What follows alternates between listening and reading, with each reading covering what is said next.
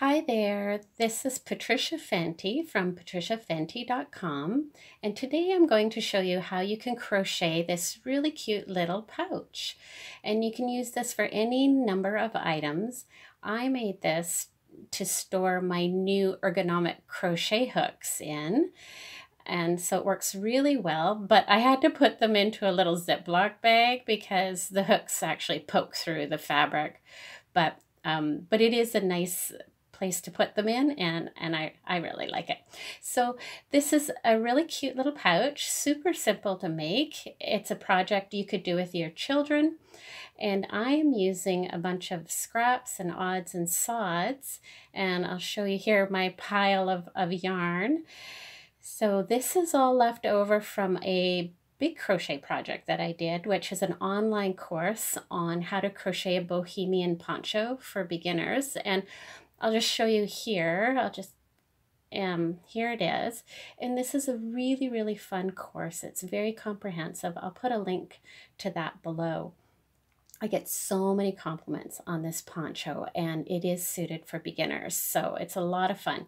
So yeah, with all these leftover yarns, I thought I could create a fun little pouch. So let's get started.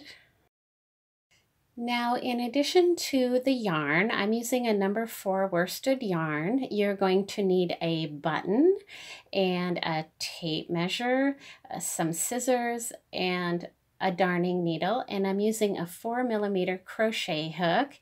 And this is a really basic pattern, but if you're new to crochet, I'll put a link to my beginner crochet series below that will show you everything you need to know to make this pouch. So we're going to start with a slip knot, and you wrap that around your finger, bring the yarn over the thumb, and bring the yarn in behind that loop there. And I do show this in the beginner crochet series. Put your crochet hook in the front of the loop, keeping your tail to the right, snug it up.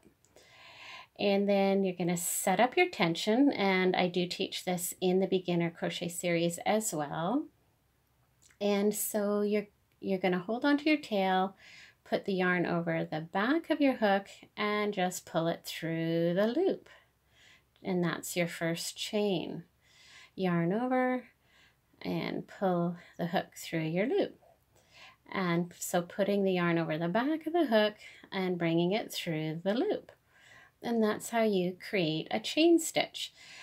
Now I am making this piece 11 inches by 8.5 inches. So I'm going to crochet this chain, this beginner chain, to make it 11 inches. You can make yours any size you like, or you can follow this pattern. So I'm going to make it 11 inches in length total. And here we go. So now I'm at 11 inches. So this whole pattern is going to be made with a half double crochet. So now what you want to do is you want to chain 2, and this counts as your first half double crochet. Then you're going to skip 2 stitches, yarn over, and you're going to put your hook into the top post of the 3rd stitch. Bring your yarn through, and you'll have 3 loops on your hook, and then you're going to yarn over and pull the yarn through all 3 stitches, and that's a half double crochet. So you're going to do that again into the next stitch, again going into the top post, and pull the yarn through. You have 3 loops on your hook, yarn over, and bring that through. And so continue, yarn over, go into the next stitch. You have 3 loops on your hook, yarn over, and go through all 3 loops. So just carry on and go all the way across. And now here I am at the end of my row, and I just have 2 chains left. You can see there, that's 1 and 2, and then that's that beginning knot. So you don't want to go into there. So finish off this row, and 1 more.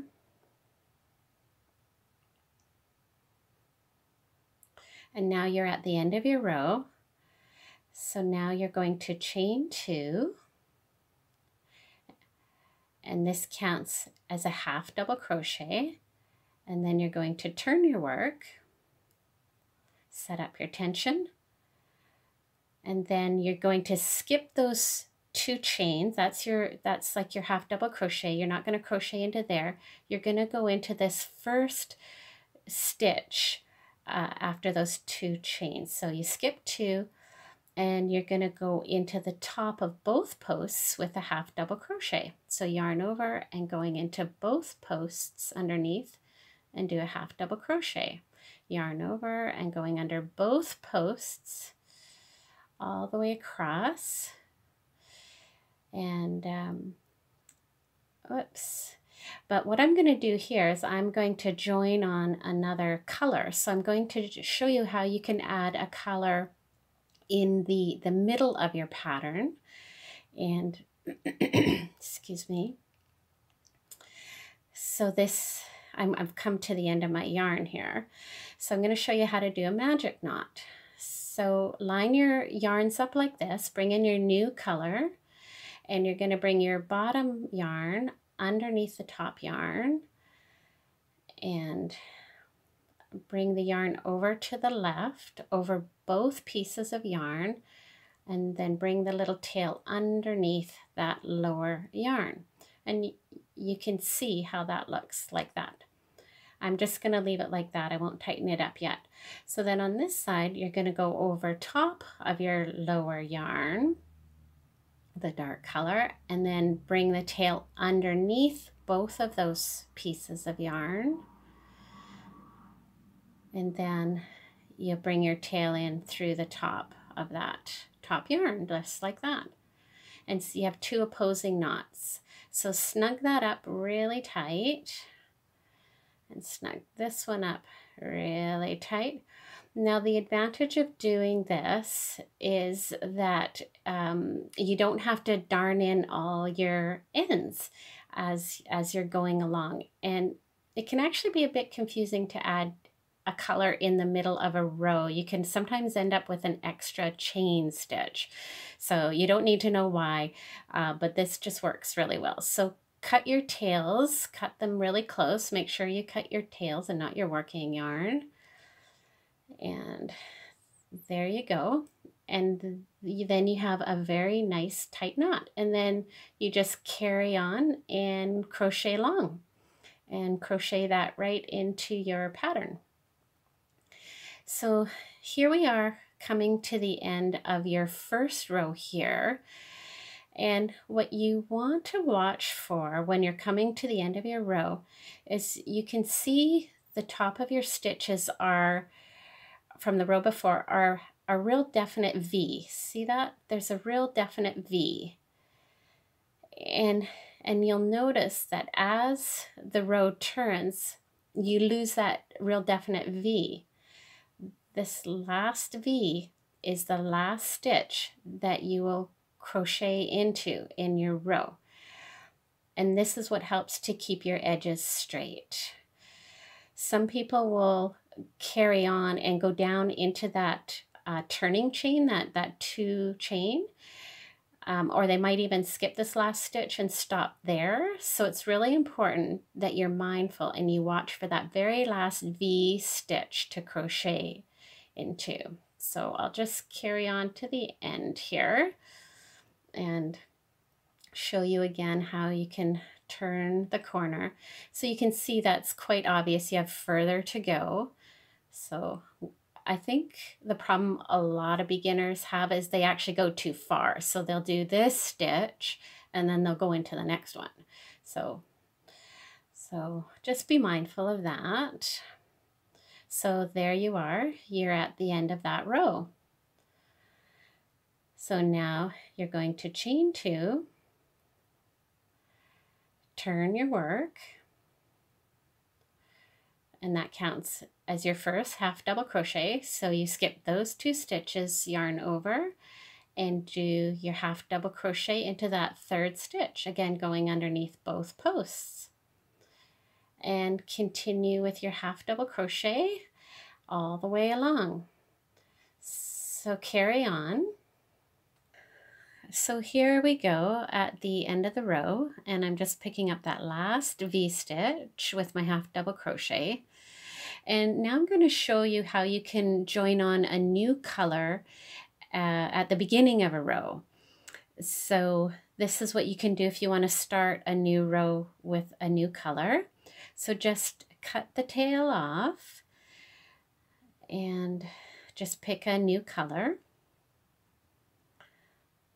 And all you do is just literally take your new color, bring it in through your loop, that top of your half double crochet loop, snug it up, and then snug up that tail as well, and bring the yarn down onto your hook. And now you're going to chain 2. So this is your first half double crochet. So turn your work. Now there's 2 ways that you can work in these tails. You can either darn them in later, or you can crochet them in. So I'll show you how you can crochet them in. So there's your 2 stitches, your chain 2. So tuck your tails in behind the row and sort of keep them on top of your work. And then you're going to put your hook in and keeping your tails on top of the work. Oops, I forgot to do my half double crochet. Okay, so yarn over, go into that stitch and bring your yarn through, yarn over, and do your half double crochet, keeping your yarn in between the stitches there. So again, yarn over, go into the next stitch, again keeping your tails on top of the work, and do your half double crochet. And so yarn over, keeping your tails on top of the work. So I'll just speed this up a little bit, and then I'll show you how it looks as you sort of crochet all the tails in. So coming to the end of the tails here, I'll show you at the back, so you can just nip those little tails off. But there's the new color, and then you can see on the back here how that has been crocheted in very nicely. And then you just nip off the end. So you can do it this way, or you can darn them in later. So just carry on and just mix up your colors and have some fun, and I'll show you how I make out. So I'll see you back. All right, so here I am, I'm all done, and my finished width is 8.5 inches, and that's the width of my pouch. So I'm just going to finish this off and show you how you can cast off. So of course you can make this pouch any size you like, and this panel is 11 inches by 8.5 inches, which is just the right size for my crochet hooks. So I'm just getting into that last V stitch there. It's a little bit of a tight stitch, and I don't have my glasses on, which is making it hard to see. So that's my last stitch. And to cast off, you just simply do a chain stitch. Cut your yarn, leaving a bit of a tail to darn in, pull it through, and snug it up. So there you go. So now you want to go in and darn in these ends and any other ends you may have to darn in, and then I'll show you how you can stitch the sides of the bag together. So I'm going to darn my ends in, and I will be right back and show you how to do that. All right, so I've darned those in, and so you want to decide how big of a pocket that you want and how big you want your flap to be. So I'm thinking that looks good, just like that. And now we're going to sew the sides together here. So I'm just going to do a whip stitch here. You could use any sort of stitch that you like, but I like the whip stitch. It's a nice, neat stitch. So just put your yarn on your needle and take about 3 lengths of your yarn, like sort of the amount that you're going to stitch there. Make it 3 lengths long. And we're going to be starting to sew at the bottom here. But I'm going to start this with a knot in the back because I want this to be a secure attachment. But I'm going to start by marking this very bottom stitch. So just bring the yarn through and cut a little piece there to mark that. You could also use a stitch marker. So to make this nice and secure, I don't want to just darn in the ends. I want to create a little knot. So I just wrap the yarn around my index finger, and with my thumb I roll it off the end of my finger and pull that in, and that makes a nice little knot like that. So then you just join as if you are darning it in, but the knot just gives it that little extra bit of security. So just darn in one way, and then I'll darn back in there, and now I'm going to come in and come out through that stitch that I marked, and that's going to bring me out at the very bottom, and go underneath both under both posts, coming to the outside of your work. And then you can fold this back over, and you can see how that's nicely at the very bottom of the bag. So all you do is, you can see here the your V posts. There's 2 posts, and they're on either side, and you're simply going to work in from the outside post. So taking the outside post and then going underneath to the outside post on the other side, just like that. And then bring your yarn over, and again go in underneath the outside post and underneath that outside post on the other side, just like that. And that's all you do. So coming around, going underneath both those posts, just like that. So I'm just gonna speed this up a bit, but you get the idea.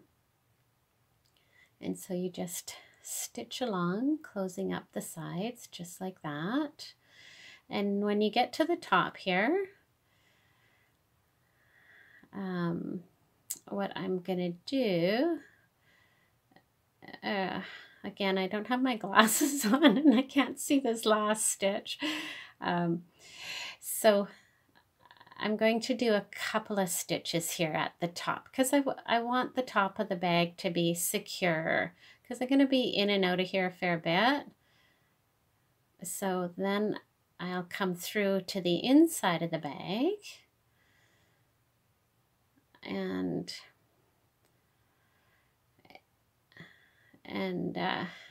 here we are on the inside, and then I'm just going to darn this in, and here, I'll just speed this up again too, just darning this in and coming back. And here you can, if you like, just put a little knot in just to make it a little more secure, and then just darn your end in just like that, and that'll give you a nice secure closure. Snip it off, and you have your one side all sewn together. And see how nice and neat that is? You can't even tell. So go ahead and do that on the other side, and then you can sew your button on as well. And I can't decide which color button I'm going to use here, but I'll show you how to make a loop for your button. All right, here we are. So I sewed my other side seam together, and I have my button sewn on in the place where I want the button to be. So now we're just going to create a little chain stitch closure here. So these are sort of funny buttons because the holes are on the outside, but it'll work fine for what I'm doing here. So you just want to mark the edge of your button and put your hook in into the front of your flap. You'll be able to work it in through an edge stitch there, side stitch. So bring the yarn through so the tail is at the back. And I know it's hard to see because the color's dark, but just snug that up and start doing some chain stitches. So make the chain stitch as long as you need it to be. And then I'll just flip this open so it's a little easier to see.